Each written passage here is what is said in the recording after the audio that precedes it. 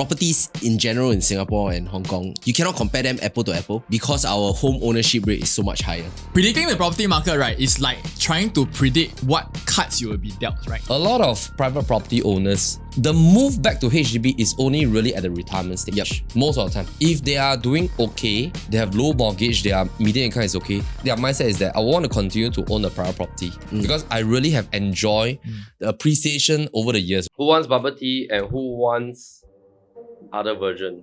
Bubbles on the go.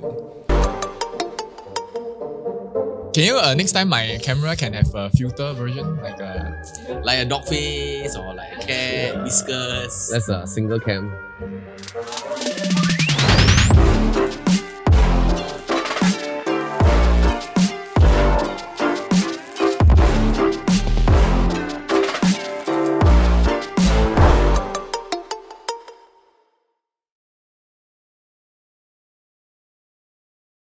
By the way, today my credit card just got hacked, man.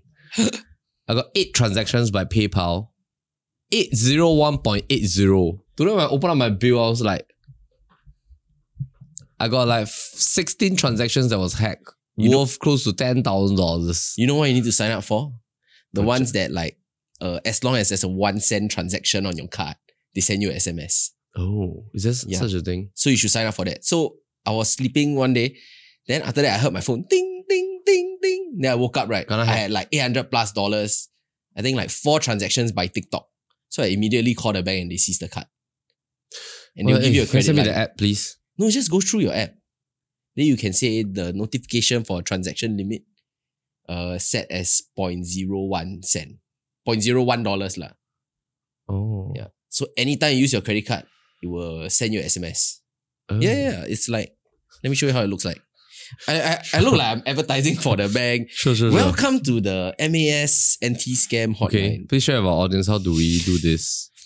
So you can either call into the bank or you can go it through your app, your iBanking app, and then you see. So like just now I just bought a sandwich. A transaction of $3.50 was made with your UOB card. Fantastic. Yeah. I'll do that. We're wasting the bank's resources to send an SMS for a $3 It's transaction. automated now.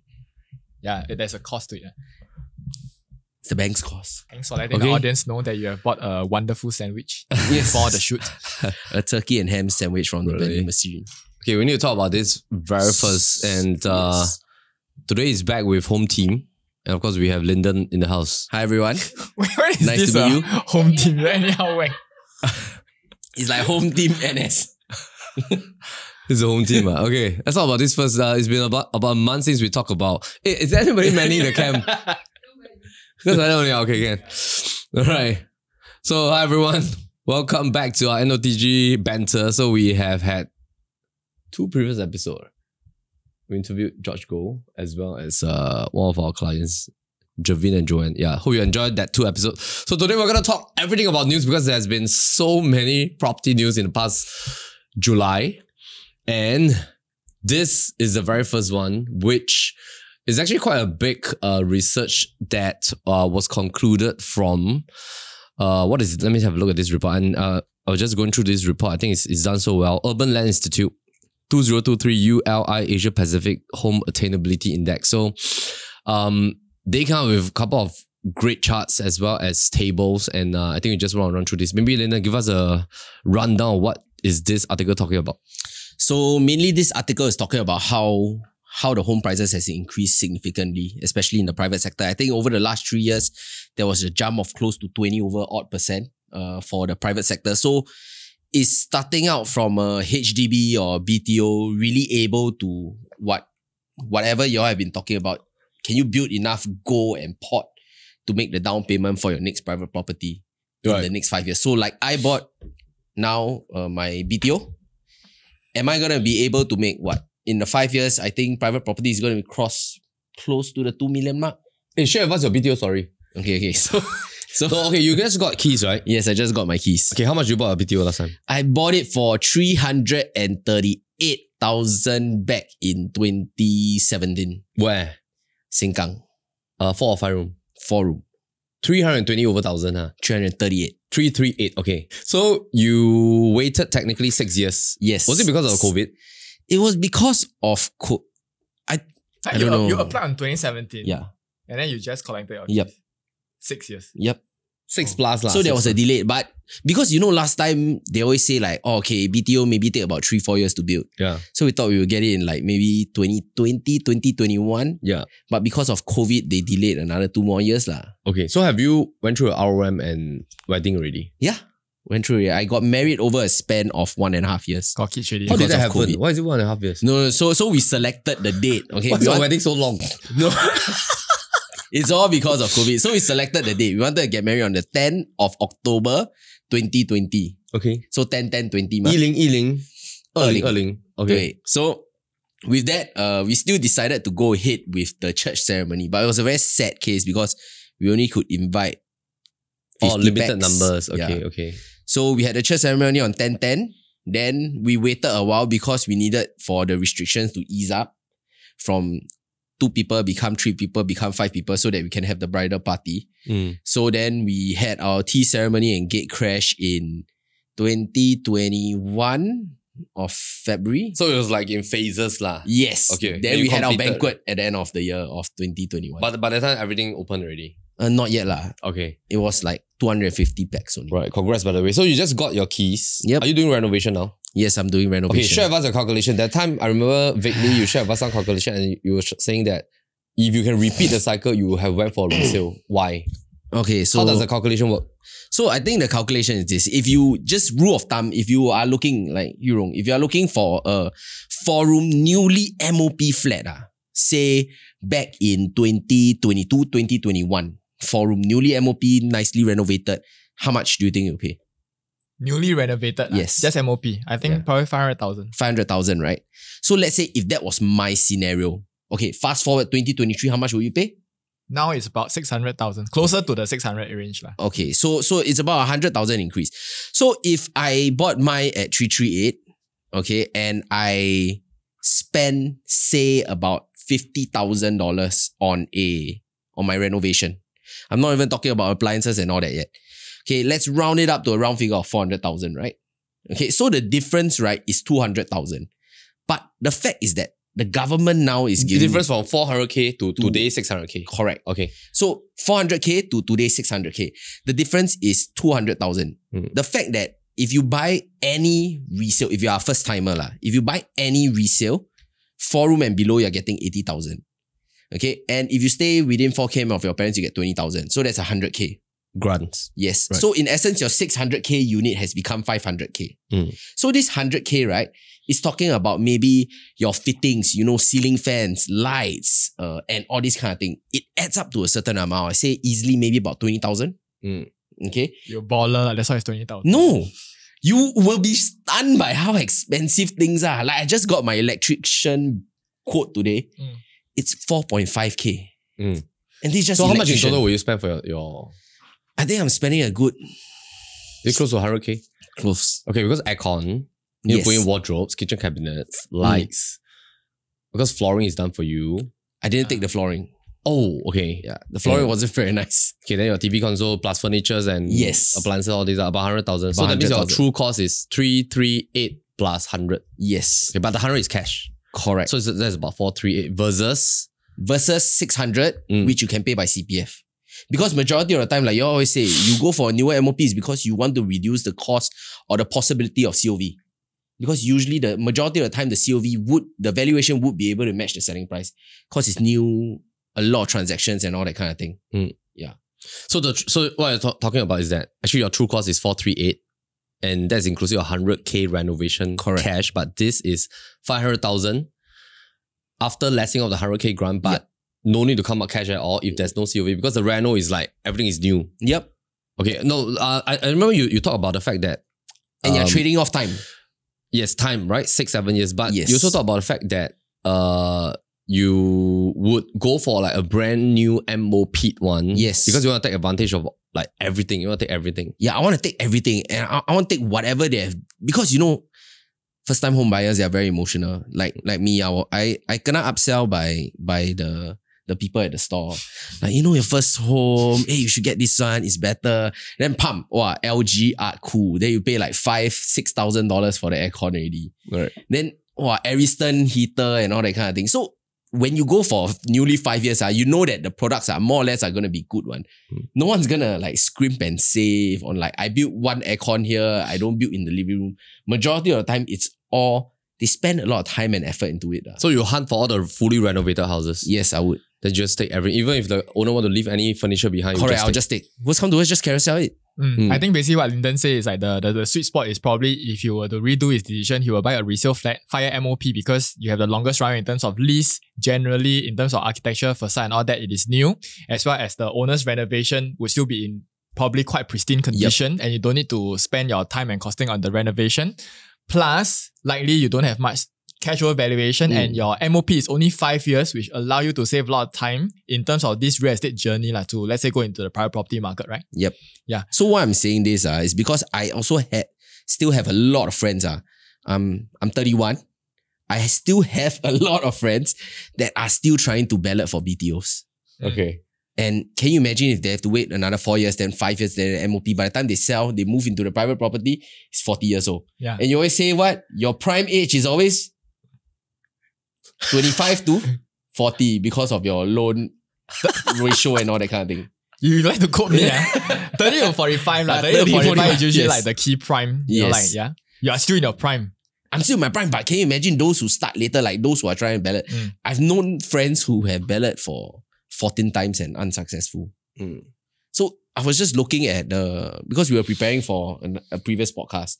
So I was just looking at the ratio. It has drastically increased. Like my time, the ratio was like maybe 2.1 is crazy already. Now you have like 8. Coven was what, 20 something?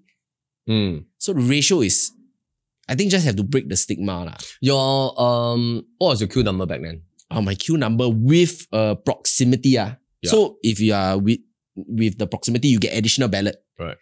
I got 320 something out of 700 plus. Was that near the MRT? No, far. Which part of Sengkang? I'm all the way at Rivervale side. So I'm facing Lorong Halus. Lorong? Oh, the one by the sea. park connector one. Yes. Oh, that's nice. That's nice. Okay. So I can see MBS if I poke my head out and look like that. Okay, talk about the poke your head out thing. The stack facing one. What was your mistake with the stack facing? So when I got my keys excitedly, right, I was so happy that I got my keys because I was studying the stack plan, even as an agent, right? Then after that, I looked at the brochure, I studied stack plan. Okay, this actually looks like the best stack. No, but that time you were not a realtor yet, ma.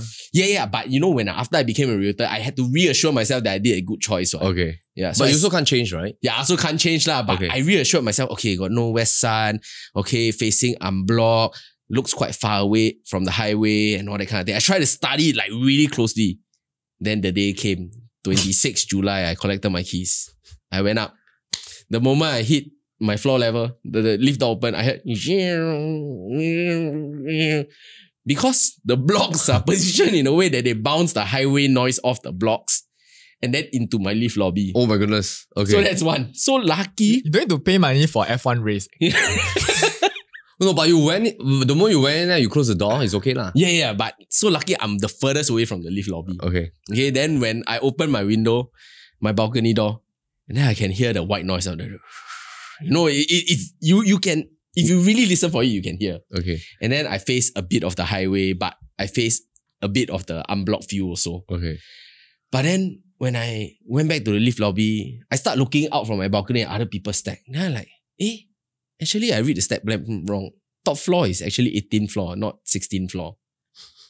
Yeah, because apparently level 17 and level 18, they are point blocks. Okay. Yeah, it's just that they don't have the extension out. I think it's for water tank and all that kind of thing. So these kind of small things that you would never... Then your view was like... My view is not directly facing MBS. Oh, okay. Yeah. So you have to like... I have to peep my head out like that. I mean, it's good lah. At least you get to have a sneak peek. Right? How many houses can get for you to get an MBS view? Okay.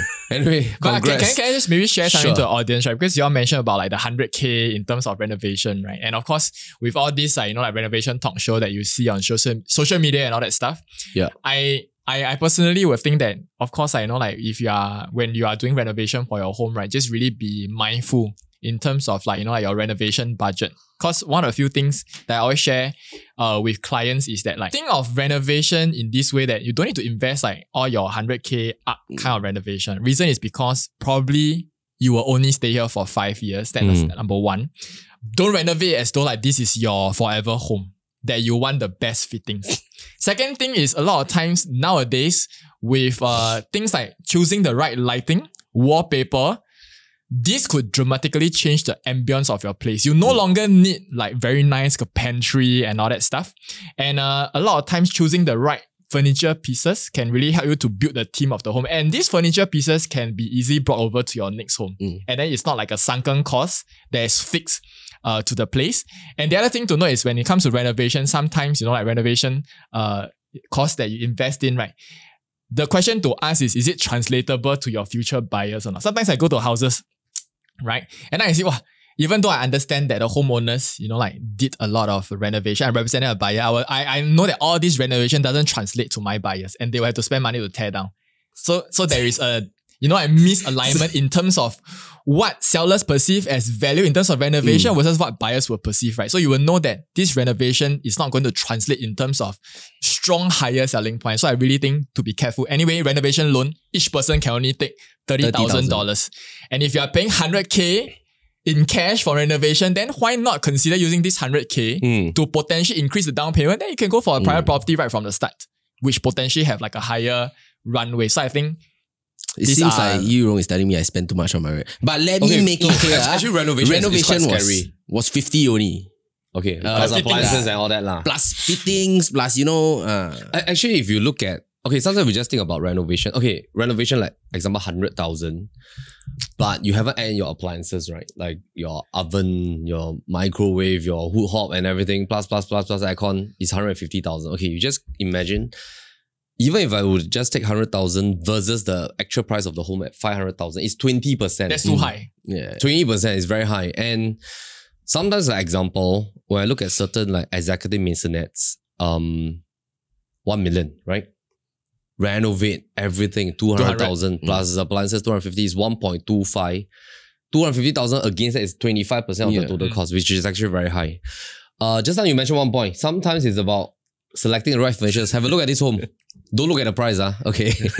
Usually I give a ballpark, keep within a 10% of your property purchase value. That would be great. But this is renovation, right?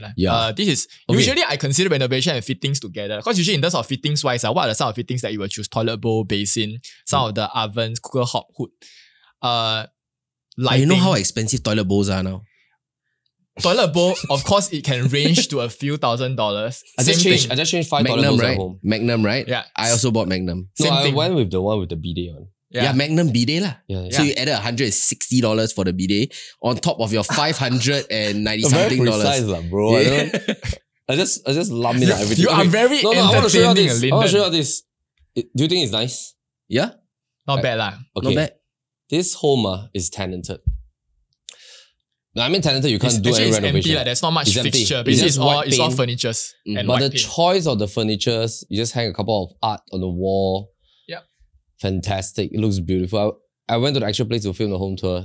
The feeling is great. It's cozy, right? Very cozy, just like Balini's resort. So actually, if you play around, and furnitures you can bring away. Okay, so this is actually for, I think, families that are starting out. You want to manage your cash position a little bit more prudently. So don't need to like over invest in too many wall fixtures. And actually sometimes like TV console is a waste of money. Yeah, you can just buy a nice TV console that is not fixed to the wall. You don't need that wall feature. Yeah. Put in a TV with a stand. And nowadays we are moving towards projector. Just to put like in a you disclaimer. don't even need to have a TV console. A disclaimer, I don't have a TV console. So actually, mine is just a wall. That's a good choice. Actually, next year we can all change to Vision, the Apple Vision Pro, and we don't even need a projector. Yeah, you can just like, it's like what, Minority like Report. VIM, my friend was there, like, you just like, you need a white wall. Zoom in, zoom out. Yeah, just white wall. You need a white wall. Okay, come, let's move to the next topic. This article was actually based off the report that we mentioned, which is the 2023 ULI Asia Pacific Home Attainability Index. So inside, there's actually a couple of very good, interesting points. Of course, one of the portion is talking about home ownership rate. And this home ownership rate actually is very consistent that on what we have always been talking about. But I think what is good is that they have included a lot of major cities here. And if you were to read the report, they talk about the fact that there are certain cities that are called gateway cities. That means people pass through these cities as a gateway to like the major ones. So that there's a transition in terms of like migration, going to work and all this kind of stuff. Singapore still remains as 89.3%, but there's of course this article that came out with the headlines which is this part here. So we are officially more expensive than Hong Kong. What do you guys think about this? In terms of the median housing price, like as For per private 2022, property. right? For Yeah. private properties. Median is at 1.2 versus Hong Kong median at 1.15. 155. What are your thought process? And then you have a look at the rest of the world. Okay, of course, in the report, it's very fair. Look at what they indicated. They indicated Singapore HDB. They also complimented Singapore on the fact that In terms of the public housing system. from right? 1967, government implemented this so that we have 90% home ownership rate. So they actually like sort of like commented that this is like a great move by the government. This was actually also the main difference as for Singapore compared to Hong Kong.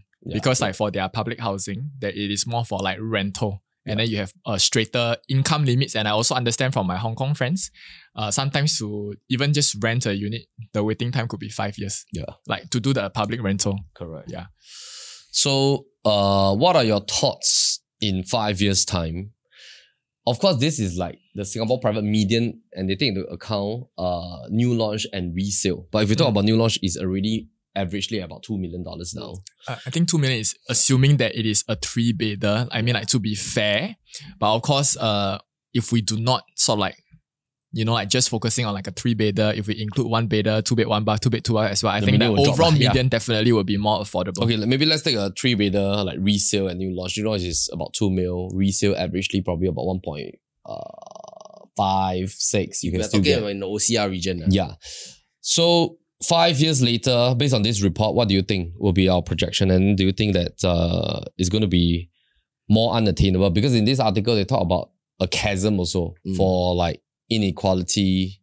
If let's say somebody would want to move up to private property in a couple of years' time, they actually mentioned about a couple that was thinking about moving to private in future, but they think that it's going to be very difficult already. What are your thought process? My take is that I think the first thing is that we have to have a disclaimer that properties in general in Singapore and Hong Kong, you cannot compare them apple to apple because our home ownership rate is so much higher. A lot of people in Hong Kong, they still rent. So if we factor down to the Singapore affordability for HDBs, definitely those will always stay affordable. You definitely can buy it with a median income if you're a family. But sad case for me, for those people that are still climbing the property ladder and all, the wealth gap, the wealth chasm is just going to further increase and increase. Because I feel that if you're not in a private property position now, it's going to be so much harder to enter in the future. And if you hope that your HDB can give you that leverage over, the government can just release more HDBs and BTOs with the lease buyback scheme happening so much more, the take-up rate is so much more. They have more flexibility with whatever they can supply into the affordable. But the private, they are just gonna leave it, how they say it, free for all, FFA.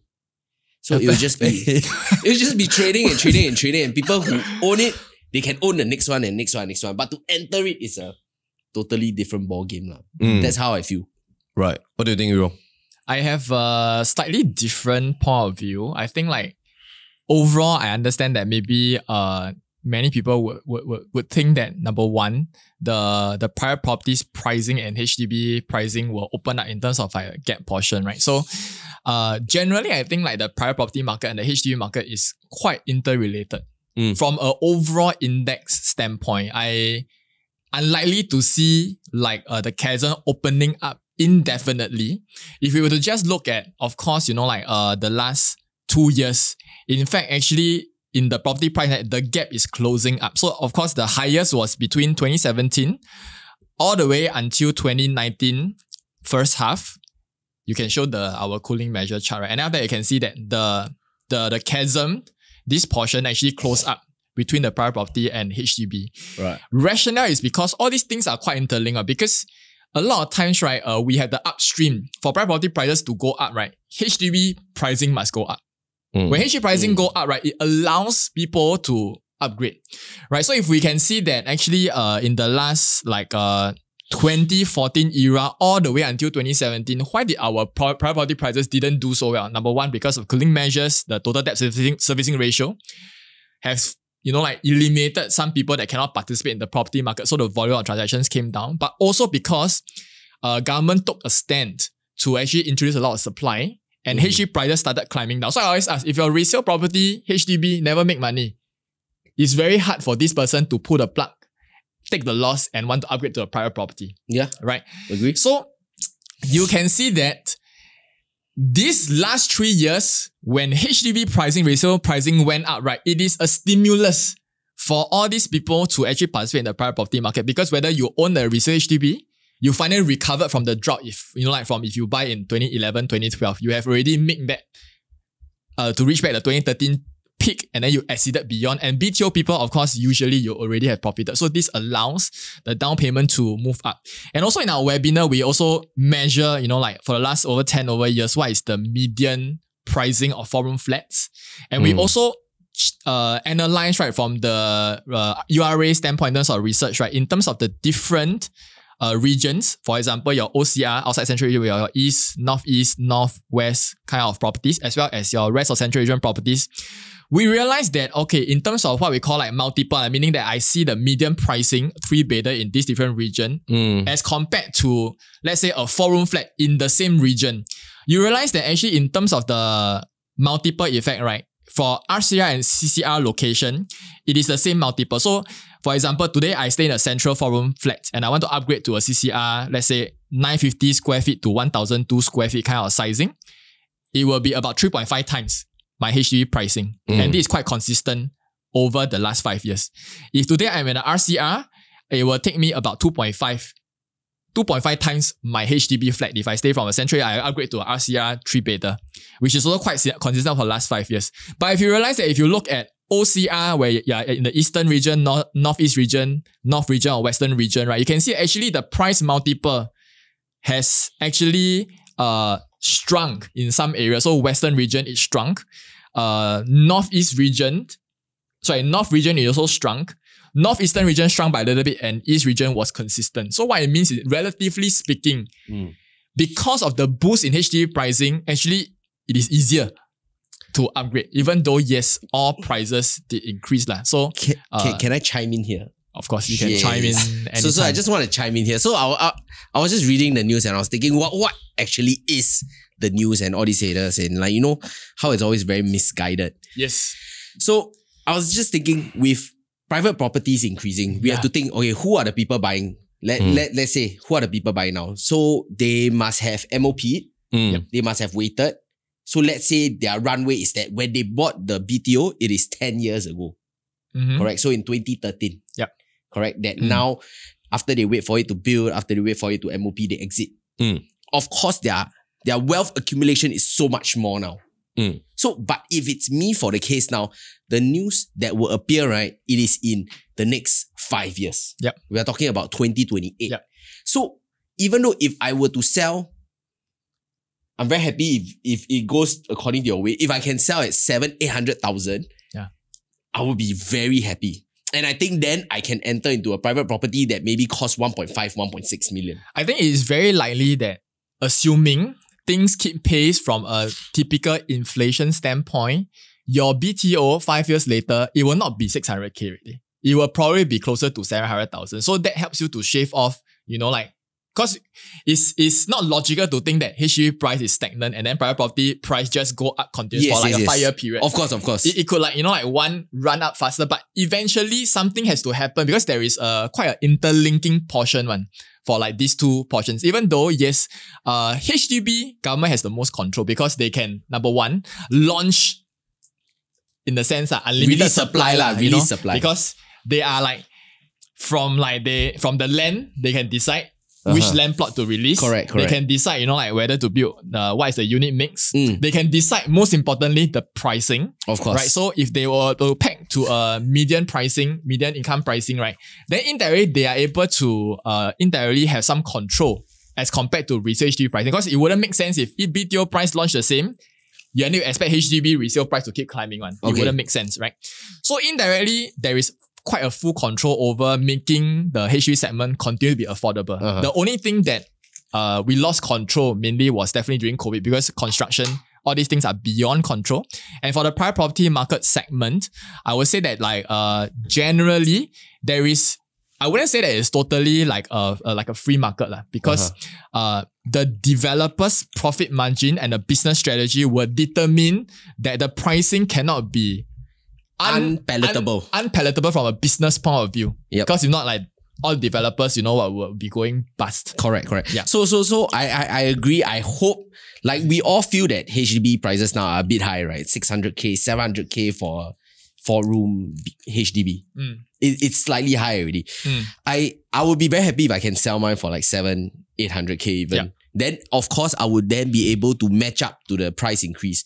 But because right now people who are buying into this, right, I feel it's hitting a quantum cap already. They're really squeezing already. And I'm talking about those that maybe bought in 2013. Like I have some clients that upgraded to 1.3, 1.4 million EC and all that kind of thing. Yes, it's a bit taxing for them when they see the mortgage amount that they have to pay. It's a big shock to them already. But can you imagine if it's at 2 million?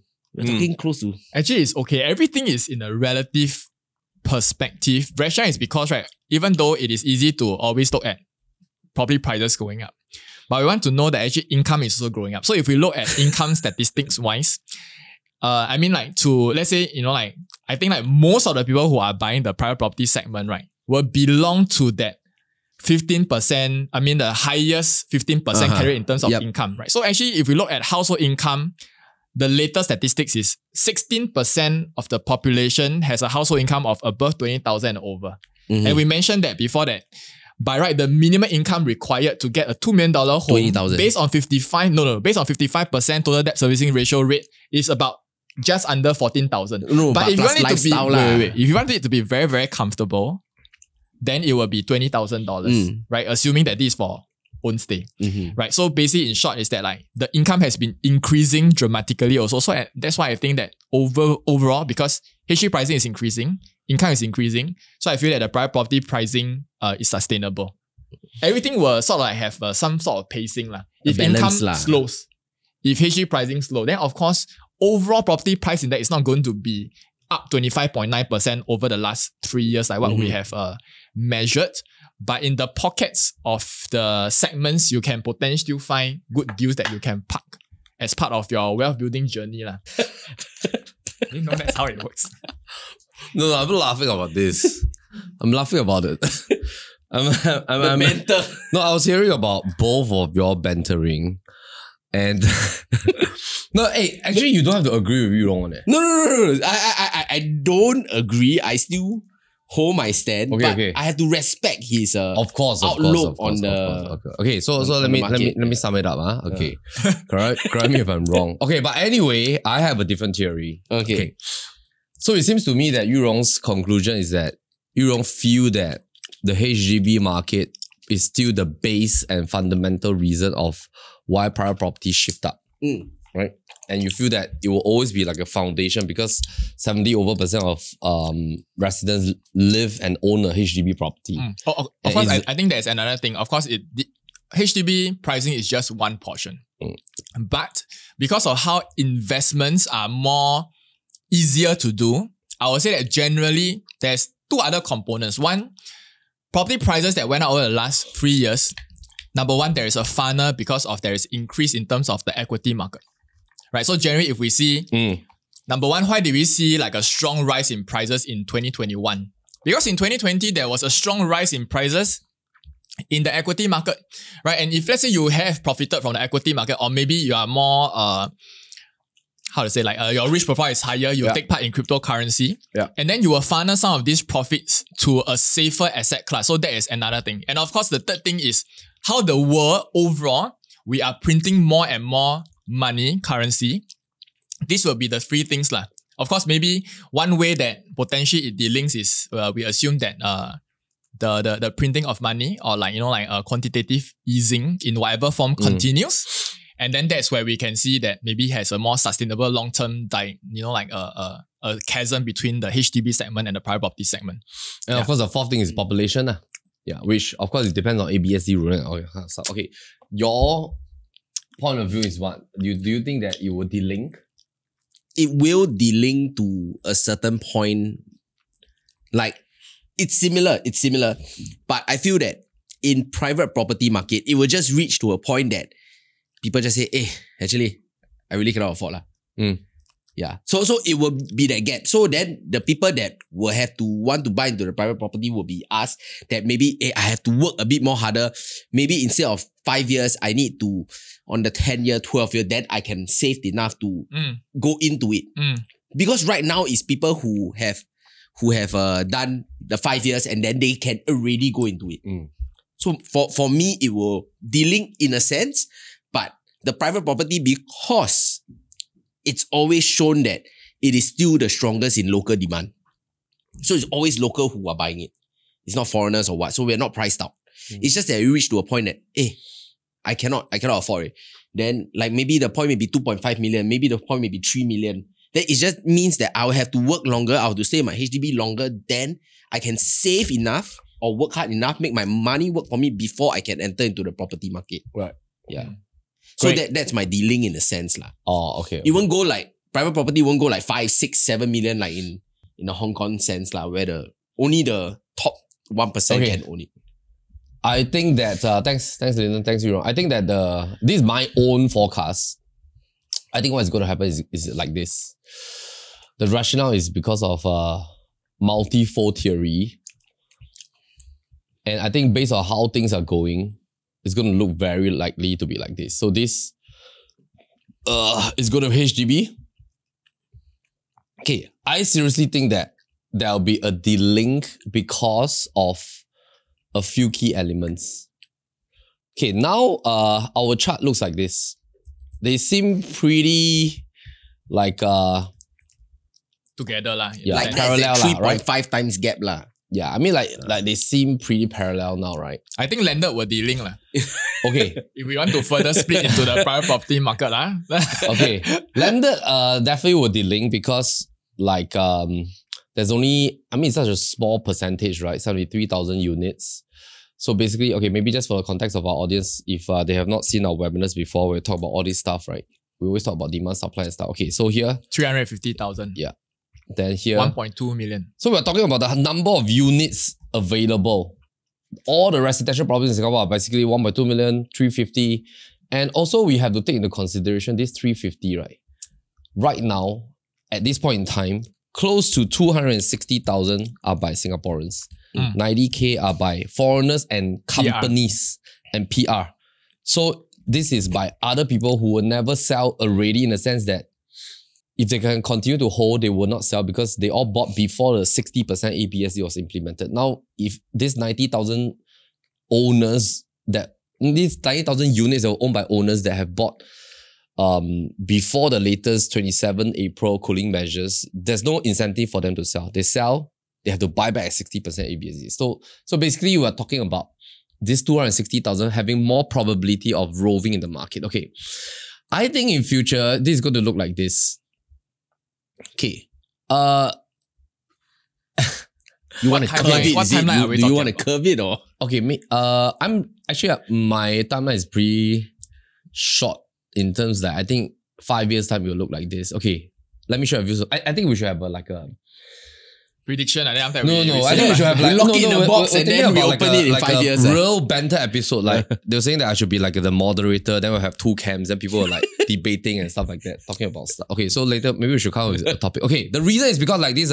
Just look at all the pricing movement right now that's happening in the market. New launches is at a new high. Right? You want to get a 3-bedder, $2 million upwards. PSF 2,000 plus. Everything is 2,000 plus, right? people will naturally fall back to the resale market. Now the resale market is the cream of the crop selection. Is like, that's my only thing that I can buy now. Because I will just go and hunt for all the 3-beders that's like 1/million, 1.6, 1.5, 1.4 in the OCR region. I will just snap up everything. If I need 4-beders, I'll just hunt for like 2/million one, quickly snap up size. Even if it's 99 years left, 70 plus 80 years, I'll just snap up for the size of it. Because that's the only thing I can afford now. So what I think what's going to happen is like this. The resale will move up in 5 years. I think in 3 years. Just give it 3 years. Everything will be at a new high. Okay? And what's going to happen is that all these people that exited from the existing resale condo, they all bought in the past. They're going to have equity that is built up because their mortgage will decrease and then they can exit. And what are they going to buy next? Naturally, downgrade to HDB. Okay, wait 15 months lah. Okay, right? If not, but they will naturally see that government is increasing the supply so much.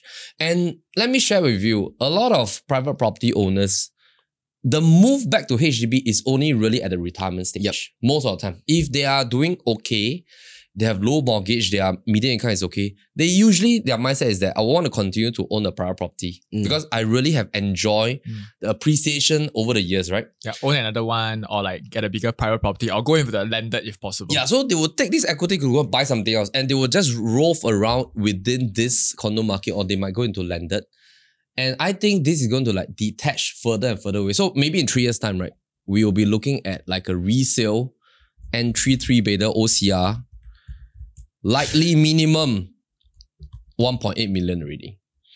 And then all the new launch, my own observation is that price is going to be pretty consistent because I agree. The gap is too close lah. Yeah, you cannot go up too high, right? People cannot afford. When this happens, then that will set the stage for the next leg. Of course, I don't know whether it will go out in perpetuity, but it is very true. People will cash out from equity market, cryptocurrency market, and all this. They will funnel their funds into, and they can only funnel into this.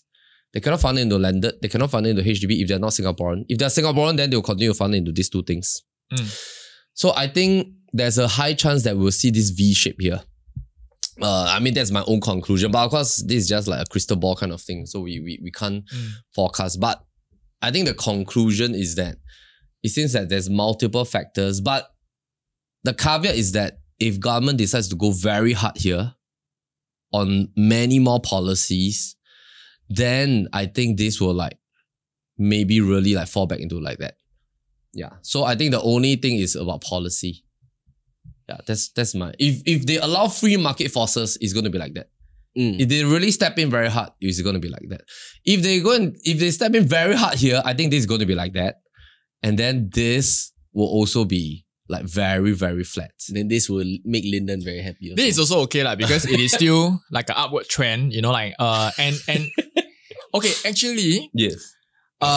All markets have their own form of challenges when you are trying to do your portfolio planning, right? So for example, now it is good to sell, right? But sometimes, you know, like it takes longer effort to find the right deal to go into because right now we are reaching a state where number one, the seller's mindset and the buyer's mindset, right, is totally different. If you are saying back in 2022, first half, it's very simple. Everyone is still at a bullish mindset. Sellers think that price will go up. Buyers also think that the price will go up. So there is this FOMO. I need to take action and buy the market. But right now, what I see in the market is two different things. Sellers think that pricing is still going to go up. Buyers think that price is going to come down because either it's pickish in terms of pricing wise. Every time the prices peak, people always think that, prices should come down, right? Because everything must go up, must come down, right? But I don't believe in subscribe to that kind of manner of thinking. But more because of like things like interest rate have gone up 4x since last year, 1% to 4%. And what is the impact is the monthly installment will increase by 45% when interest rate go up from 1% to 4% if this is a 30-year loan. And the next thing is, of course, we have like recession talks that's going on for for a long time. We have 4 major bank collapses at the early start of the year. But no more musical chair lah. So which is great. Now it seems like people are talking about our median household income has increased. You know, like so buyers now are like fighting back in that sense, right? So that's why I see that we are now reaching like a new stage. But of course, I think overall wise, I think interest rates should start to taper down. So because we already observed that fixed rates have already started tapering down for the last half a year already. But of course, floating rates are still climbing because of like the last 3 month kind of SORA. So I think all in all, in general, like regarding to this, I think overall, most importantly is that like, it's still, what we're trying to do is like basically, most importantly is like what is the property that you pick to put in your portfolio. Yeah. Based on this sharing, sometimes what we don't want the audience to take away is, okay, I think resale is better than new sale, because this is more like an overall market sentiment. Correct. And a lot of times I think we cover in our webinars, right? How we pick whether is it new launch or better or resale is better is we see specifically in that district, in that locale, right? What is your X percentage difference? If the X percentage is below a certain point, then we buy new launch. If the X percentage below above a certain point, then we buy a resale. So we want to see your own micro segment so that we can actually put the right kind of project in place if you want to have a good outcome. Before I forget, for those of you who have not watched the previous episode that we interviewed Joanna and Jevin, they actually had a plan. Okay, so they, like you, Lyndon, they Very went for inspiring. MOP. They also got their keys late because like the Dawson project was like, they took them about 6-7 years to get their keys. So, but the moment they take their key, they really apply like all the things that they have like learn and plan over it. Okay, firstly, they invested very little into renovation. Secondly, they rented out their rooms, built the equity. Cash flow. And they built the equity basically is like really from day one. And they even built the equity in the sense that they're not even using their CPF to pay for the money installment. So that their CPF is building up the OA interest. So at the end of the 5 years MOP, that allowed them to really cash out from the HDB, plus the profit, plus the CPF accrued interest that they earn into 2 private properties. So I think if you have not seen the episode, do watch it because they share a lot of real life examples. Okay, sorry, please remember your question. Because just now when you was talking, there's this 5 years thing that we need to talk about again. Okay, now this is a very interesting part that is happening already. And this is like coming to Melvin's favorite. Okay. For those of you who have known about these 2 projects, Affinity at Serangoon. Garden. Okay, maybe not gardens, Riverfront Residences. Oh, Riverfront. Okay, now of course, Florence Residences, unfortunately, I mean now there's a bit of delay in the construction. Soon going to be TOP. Yeah, okay. So these 3 projects, they were all launched during this era whereby there were a lot of en blocs going on because that was a season of like HUDC en blocs. Yes. And now we're at 2023, the TOP. They were launched around, is it this year? I think 2018. Okay. 2018. Yeah, 2018. 2018, right? Okay. But they took about 3 years to sell out. They sell out by 2021. Now they TOP already. So they started to launch in 2018. And 2017 and 18 was the en bloc year. There were a lot of en blocs that were happening. Then after all the en blocs fever, a lot of GRS came out. And this few years was actually the period that new launch PSF hits new high, plus the fact that there were a lot of balanced inventory in the market. So actually, if you're hunting for a new launch, you go to short flats, they will say that, oh, this is like 70% so, 80% so, I still have 20%. Then you can hunt for all the balanced units. Okay. What is happening right now in the market is like this. 2023 is like the year of aggressive launches, 47 new launches. Last year, there was like an en bloc fever until now, but en bloc now is like 1 out of 10. Is getting harder because of the new land betterment charge, DC charge and all that kind of stuff. What's going to happen in the next few years is like this. There's going to be balanced inventory that you can... Because remember all the headline news, like all the new launches, 50% sold Grand Diamond, 43% sold. So what about the balanced units? It's going to spill over to 2024, 2025. And then what's going to happen is that by 2025, once all these are cleared more or less, we are back in the new era. So usually it sort of like happens in this like 5 year supply season. Yeah. So if you want to have these charts, do drop us an email right here. Okay. Sorry, Lyndon, back to you. I We're think still at the first question, by the way. Want to clarify that chart also. That chart doesn't... toilet break. There's too much bubble tea today. I'm like, wow, I need to now go with Lyndon is right. That chart that Melvin showed doesn't mean that the price will drop down. It's just the inventory Which stock. one? The chart that he showed. Because Oh, a lot okay. of my clients think that the cycle is like, oh, the property price will go up, then go down, go up, then go down. Okay. Come Yeah, so it's the inventory chart. I foresee that because with Lyndon over here, this session is going to be extended. Yeah, this is not the price. Okay, Can this I is go not to the the price. Inventory restroom? chart. Okay, go. Wait, before you go, let me ask you. Then you can think about it in the No, restroom. I don't need. I want to. You ask me. No, I go very first. fast. Very fast, yeah. Okay. So, you say that it won't de-link, right, the private property and HDB. But do you think that there will be a point that private properties reach a quantum that people will just, I just cannot afford? To me, it doesn't matter. So you see, it's like predicting the property market, right? It's like trying to predict what cards you will be dealt, right? So I always believe that I wouldn't know what cards will be dealt to me. But what I want is to focus on what is the best strategy that I can employ to make my hand take out end up the best outcome. So this is the game I play. I don't really care, how the game is going to happen. There's no point for me to try to focus on things that are super out of my control. I focus on the hand that I'm dealt with and I develop the best strategy that I can maneuver to put myself in a better position across time. So to me, I only care about what properties I pick. Should I be in what region, what property type, etc. It's very hard to answer, all this stuff. Okay. You can go for a toilet break. Go to okay, while you're at the Thank toilet. you very much. Okay. First time. Okay, so anyway, while I was going for my toilet break, right?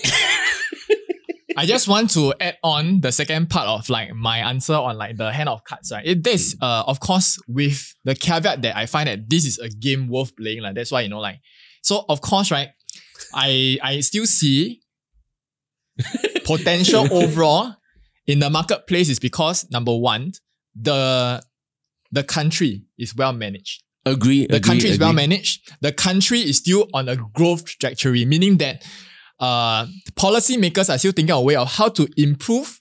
Like Singapore, how do we position ourselves better and be competitive in the global market? And this is the baseline that is the reason why, because the country will still be growing and hence the land price will be more valuable and hence we can partake in the property investment route. So if we were to go offline and off camera, and don't answer it politically correct, do you think there will be a quantum that private property will reach? Or will it just keep growing and growing? That is unaffordable. Yeah. It's like, I feel like sometimes, things happen beyond a person's imagination because actually everything, our limitation is always based on our own mindset, right? You see? So you see, of course... And the history and what we learn from the history. Yes, correct, right? So a lot of times it's our own limiting beliefs, right? So same thing. If you were to ask me, say 10 years ago, let's say when... not 10 years ago. Okay, 10 years ago, let's say it's my age when I... my graduation age, right? And you tell me how old are you And now? you tell me that 10 years later, 35, 10 years later... You graduated at 25. No, I dropped out of university, right? So anyway, I'm just saying generally, at that point of time, what is the average starting income of a graduate? And if you ask me then, will I think that one day, let's say in 5 to 10 years time, the graduation, the income nowadays, sometimes a fresh grad can be earning $6,000, $8,000, $9,000. Of course, depending on the segment they are in. Right? Okay. So what I'm saying is that in any point of time, I've never heard of somebody tell me that property prices are cheap one. At their era, it's always expensive. Because it's always relative to their income affordability and the down payment and the cash that they can utilize. But 10 years down the road or 20 years down the road, their children will always tell them, hey, I wish that my parents or grandparents, they should have done this at that time so cheap. Now more expensive, right? But in relative, retrospectively, we think about it, at any point of time, it is always expensive to the person that wants to enter. Because we just cannot visualize what is the price quantum 10 years later. It would just blew off out of our mind. So today you say you mentioned no, the I'm not asking quantum, for a quantum. Do you think it will reach a quantum that people just say, I cannot afford and I cannot buy? Okay. When I started real estate 16 years ago, the average price of a 3-bedder is 650,000. 4-bedder is 800,000. Okay. It's when I talk to buyers on the ground, 800,000 is very expensive. It's not easy to afford. And then landed property is $1 million into terrace. And people are saying like, it's very unaffordable, very expensive, and all that kind of stuff. So I think it's very hard to visualize what's going to happen in 10 years because maybe what's going to happen to a normal 3-bedder is going to be like 3 million. We cannot visualize. I think 3 million will definitely be there. It's just a matter of time. Yeah. The only reason of like why it won't be there is if you assume that the country, let's say as a business, doesn't grow. It's not growing anymore, and hence income is stagnant or income is decreasing. Our competitiveness across, in terms of productivity reduced. Then of course, then I think everything will go in one more tandem. thing is that you have so much land that you can just keep building and building non-stop. Because you just look at certain countries, it's because of the fact that they can just keep building and building and building. That's why the price do not increase. It's like you have like an unlimited inventory that you can continue to push. And the buyers will always hunt for the brand new ones. They will put the resale as a second priority because I can just buy the brand new one. Because anyway, anything that's launched is still around the same price. And I think something very interesting that I really like is that we have a lot of leasehold properties in Singapore. What do you mean? It is because it is a leasehold property as compared to other major cities who are like they have houses that are freehold land, right? It allows that it allows not to I have too much of this old money. The rich continue to own prime location. It is freehold. They cannot be refreshed. But when it's 99 years, it allows opportunity to inject new life into spaces because once it ends, this land will go back to the government as long as this the country, like a business is well managed. You cannot hoard, right? So it's not old money. So what happens is that they can always redevelop, have better usage that continue to keep pace with what is required at that point of time. What kind of needs. And so I really love the leasehold property thing. So you cannot hoard wealth. To a certain extent, it gives the new generation better chance lah. That means to participate. The easiest, I mean, not say the easiest. I mean the most likely place that investors are hoarding wealth is in landed. Yes, because majority are freehold properties. Yes, you're right. I feel that ultimately we have to understand that Singapore is still very young. When we are talking about old money, we're not talking like 3-4 generations or so. Like when you're in Rome or like in European countries where you have our old money is still new money. One generation, 1.5 generation. We're not even one generation. We are 1965. We are. I'm definitely celebrating that. I've already hung my flag outside my window. You're moving already, man? No. I hung it outside my parents' place. Oh, where are you moving in? I'm moving in probably end of September. Okay. Yeah. Will you invite us for housewarming? Definitely. I'll invite you. We can do a webinar there. We can post a new NOTG with the backdrop of MBS. Okay. He's very entertaining. He's very entertaining. But let me go back. Singapore is still very young in properties. We have only had 2 lands, not even 2 lands. 1 land that was taken back by the government when it reached 0. Oh yeah, the Geylang The one. second one is coming up next year. Which one? I think it's at in that area also. Also in Geylang. I think it's MacPherson or okay. Yeah, There's one Kallang more. Or what. There's one more. I think left 10 overs is the plot behind Railway Mall. And a lot of people, I think we have to go into the point that Singapore is only 58 years already. No, 1965 what? Yeah, 58 lah. This year is 58. 58. 58 years, yes. I still need to count. Yes. I thought you were very patriotic. So 58 years. Because I drove past Bradhall and the residents there are so patriotic because they just put up a Have you hung your they put up your a banner flag? with the word 58 there. Have you hung your flag? No. My wife will do it lah. Yeah. So we are still very young. We have not reached a point that, our land, our house has gone through 1, 2, 3, 4 generations. We don't have old money. So what do you think is going to happen? Or OBS. In your perspective, what do you think is going to happen maybe in 30 years time where we are 88 years old and then you got to see a lot of the 99 years property with a balance. Example, Mandarin Garden, in 30 years time, they will be 20 over years. In 30 years time, balancedly. I'm 61 years old. You will be 61 years old? Yes, I'll be very old already. What do you think is going to happen to all these 99 years property? I feel that it will really just go back to the government. Will it cause people to panic? It will really just go back to the government and the landed people that owns the freehold will become the old money. Actually, it doesn't really Yeah. matter because most of the time the owners will expire before the land expire, and Yeah. probably it will be passed down to like a second generation. They either will have sold before it become zero, or they will have keep it as a rental income. So I think it's totally okay because any inheritance do not attract additional buyer stamp duty. Mm-hmm. Yeah, so I think no Or they issue. will just sell it and somebody will still buy it because you just have a look at the cluster of landed properties behind Rail Mall. Mm-hmm. Left, I don't know, like 10 plus 20 years. I'm not sure the exact balance lease, but it's still fully occupied. Those will be Because- full cash purchases for like people who are retiring. They know Yeah. that I only need that number of years. Yeah, to like occupy. people maybe in their 60s, they sold off like a $8 million landed, $10 million, $6 million, just pay off like a $1-2 million landed. Mm-hmm. They stay there for 15, 20 years. And I mean, as long as you don't go and spend money to rebuild, right? You just buy something, renovate a bit, you can stay, enjoy the space.